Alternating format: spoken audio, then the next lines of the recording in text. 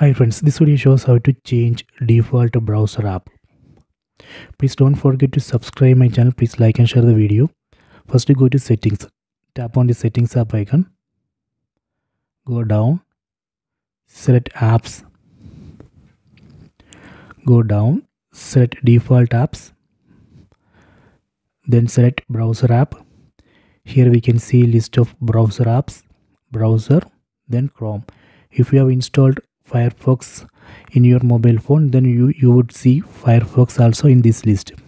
So right now this default browser app is Chrome. If you want to change this to browser app, select first app. So now I have changed default browser app is this browser app.